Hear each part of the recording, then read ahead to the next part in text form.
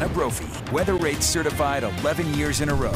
A storm system impacting portions of the state. It's cloud cover down there in southern Utah, which you actually can see on our Southern Utah University Network camera. Temperatures sitting at 76 degrees. Pleasant in southern Utah with that warming trend. And in the north, well, we've got some rain out there. You notice it on the ABC4 camera here, the Colonial Flag Tower camera showing the winds coming from the north, and we've got wet weather out there that has managed to fill in. It's not just impacting Salt Lake County. As we zoom in and get closer, you're able to see that rain extends from the Ogden Valley into Weber and Davis counties, as well as the backside of the Wasatch, where we've got some snow towards Heber and some rain and snow mixing in Summit County. Tooele also active. The radar just sweeping the region, giving you that accuracy when it comes to I-80, the Rush Valley, and rain over the lake. So active conditions out there, and we get a soggy evening and overnight as we get into our Saturday and head towards the weekend. Temperatures right now below average, 46 degrees. We've got 40s and 50s along the Wasatch Front, warmer in Provo,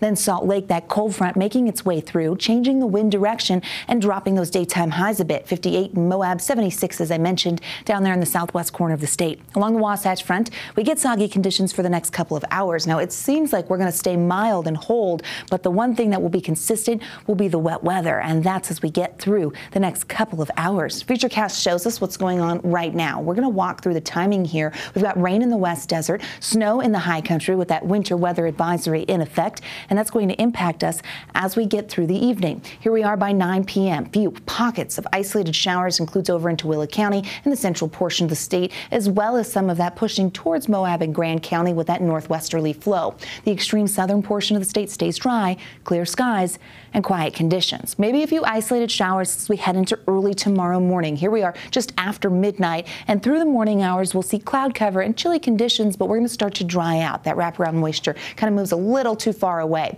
We stay quiet for our Saturday, and then into Sunday we start to see some changes. A little bit of a short wave coming through. The model picking that up, bringing the potential for some precipitation to the southwest corner of the state. We'll keep our eye on that. St. George looks to skirt around it, but Iron County and towards Kanab bring the chance of some rain moving in. Here we are by Sunday at 5 p.m. Our next major storm system, well, not so major, but another storm on the way Monday into Tuesday. That trough's going to slide in and impact northern Utah. Let's talk about the one impacting us right now. Winter weather advisory in effect for our mountains because we're going to see snow. Let's zoom in. The area is getting rain anywhere from a trace to a quarter of an inch expected when all is said and done with the storm. Western Uintas will do well. Cottonwoods will do well. 2 to 8 for the northern mountains, but with the Cottonwoods, we could see some isolated totals between 6 and 12. So we know they will perform and they will do well with a northwesterly flow. Salt Lake Marathon is this weekend. That's into tomorrow. We're going to dry things out, so runners lace up and be ready for cooler temperatures as you make it through lunchtime. Best of luck if you are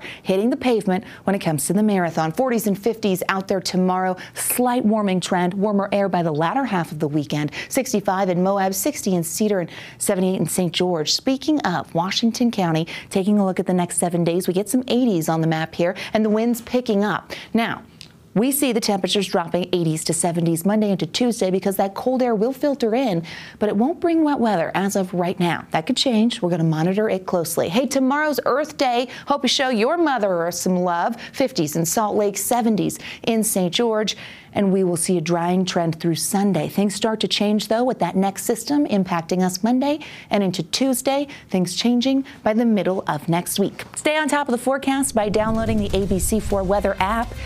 Snap a picture of this. Here it is. It's a QR code. Grab your phone. This QR code takes you to the App Store where you can download the app for free